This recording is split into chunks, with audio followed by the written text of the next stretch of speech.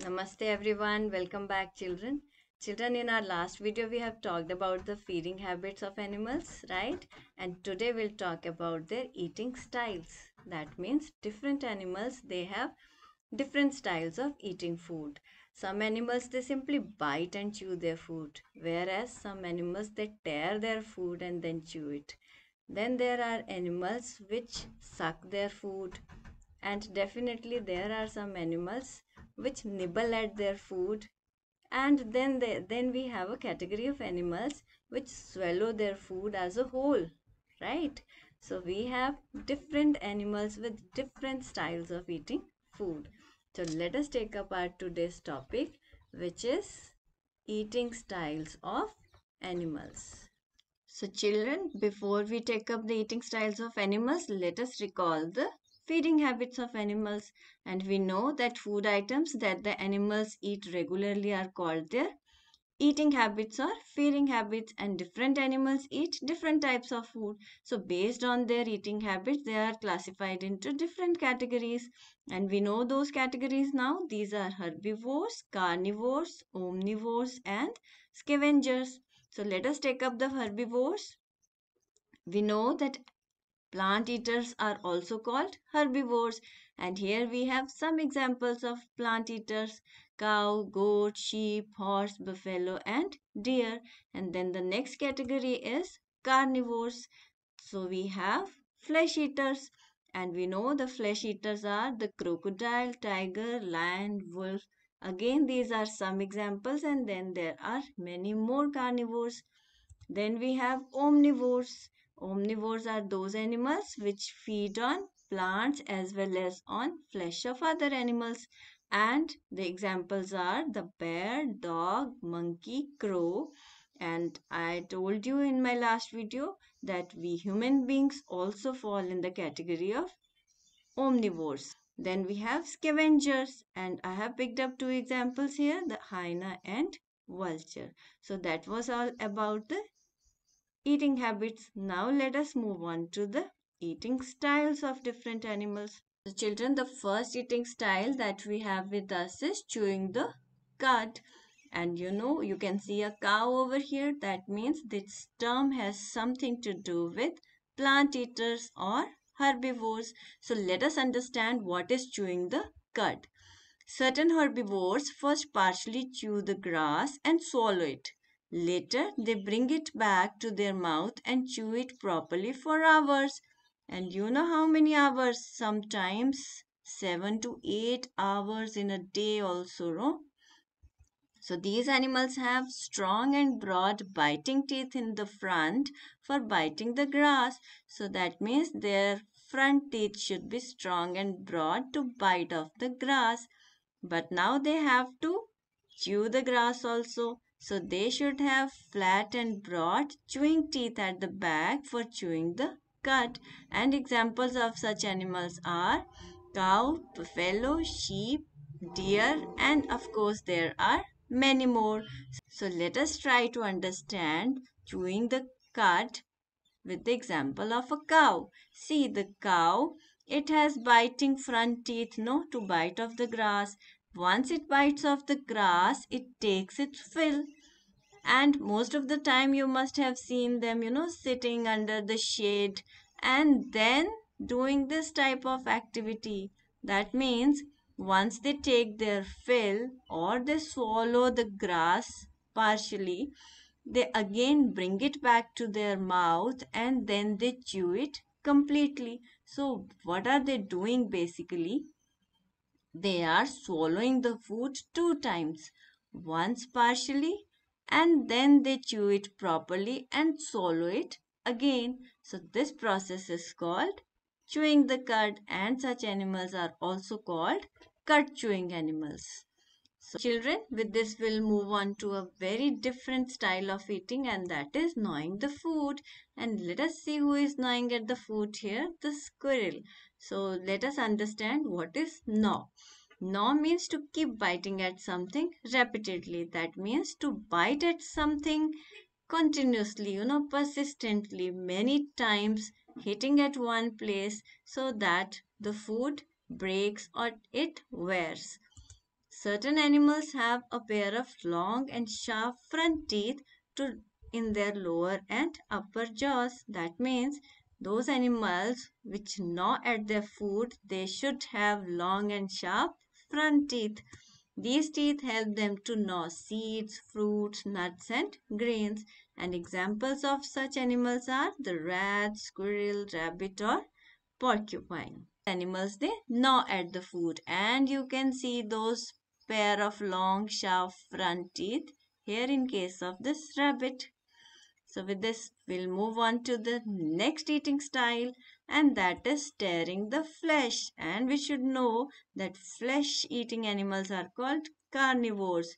And if they have to tear the flesh, they should have very sharp front teeth, no?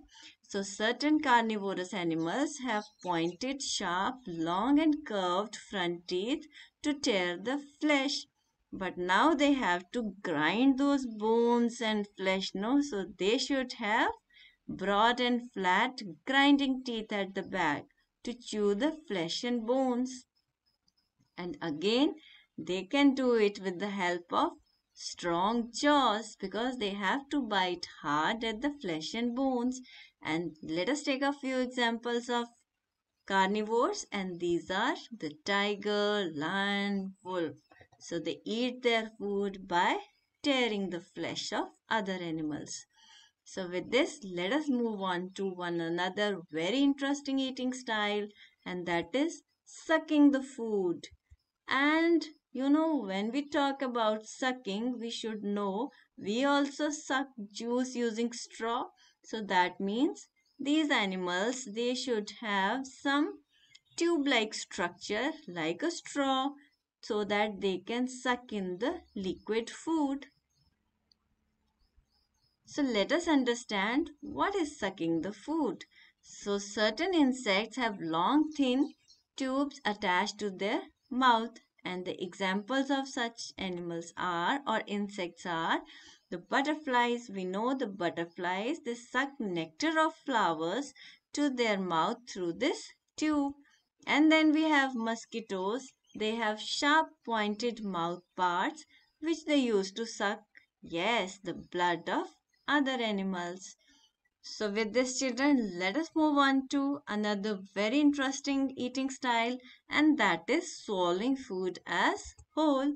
And who has to swallow the food whole? Who does not have chewing teeth, right?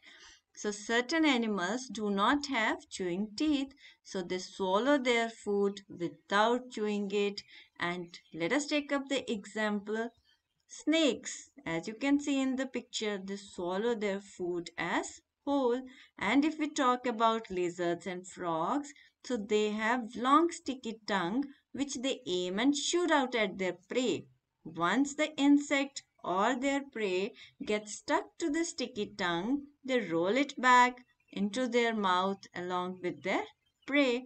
So here, if we talk about the tree lizards, which is also called the chameleon, it has very long, sticky tongue to catch the prey or the insect. Then, of course, they roll it back. But this tongue is sometimes even longer than their own body length. And if we talk about this frog, frogs, they have different kind of tongue. See, if we observe our tongue, your tongue or my tongue, so our tongue is attached at the back, but it is free from the front. But in case of a frog, its tongue is attached in the front and free from the back. So what happens is it rolls out its tongue, right? And then catches the insect and then it rolls it back into its mouth. So this is how a frog catches the insects. So that was about animals which swallow their food as whole. And now we'll move on to another kind of eating style, and that is lapping up water or milk. If we look at this animal, all of us know that dogs, they use their tongue to lap up the water or milk. So certain animals use their tongue to lap up water or milk, and these animals are the cats or the dogs. So with this, let us move on to some other types of feeding habits. If we talk about elephants, we know that elephants they have huge long trunk which they use to tear off branches and leaves from trees, and they also use their trunk to drink water. Then we have earthworms. So children, you should know that earthworms they live inside the soil and they feed on the dead plants and animals which get mixed with the soil. So what do they do is they swallow the soil to eat the remains of dead plants and animals to get the nutrition. And then we have leeches. So they have circular mouth with tooth jaws which they use to stick to the skin of their prey and suck the blood. So they stick on animals to suck the blood. So that was all about the eating styles of animals. So with this, we'll move on to the keywords. And first is the cud. And we know cud is the partially chewed and swallowed food. By whom? By herbivores, right? And then we have gnaw, to keep biting repeatedly at something. And it is done by animals which have biting. And it is done by those animals which have long front teeth. So children, with this, let us move on to the think and answer section. So we'll take up our first question. How do squirrels and rabbits eat food? We know that they have a pair of sharp, long front teeth. Then discuss eating habits of butterflies and mosquitoes. Here I have given you the example of a straw. So they take in liquid diet using their tube-like structures present in their mouths. And then we have eating habits of earthworms. We know they swallow the soil to get the nutrition. Then how do carnivores eat food? And we should know that they have curved front teeth to tear the flesh, then grinding teeth, then strong jaws, of course, to eat the food. So children, let us identify the eating styles of some animals. So what animals come up first? They are all plant eaters or herbivores. And we know herbivores, their eating style is chewing the cud. So they are cud chewing animals. And then we have this rat, and we know that animals with two sharp front pointed teeth, they gnaw at the food. So this process is gnawing the food. Then this is very simple. We know that dogs, cats, they lap up the liquid. Then we have the butterfly. Again, they have sucking tubes. So this eating style is sucking. So, children, that was all about different eating styles in animals. But before we leave, I want to show you one model here. And if you look at this model, you will find a bee sitting over here on this flower. And you know, bees, they use their long tube-like structures present in their mouths to suck the nectar from the flowers. And if we talk about a frog, now we know that frogs, they swallow their food as whole using their long, sticky tongue. So that was all for now.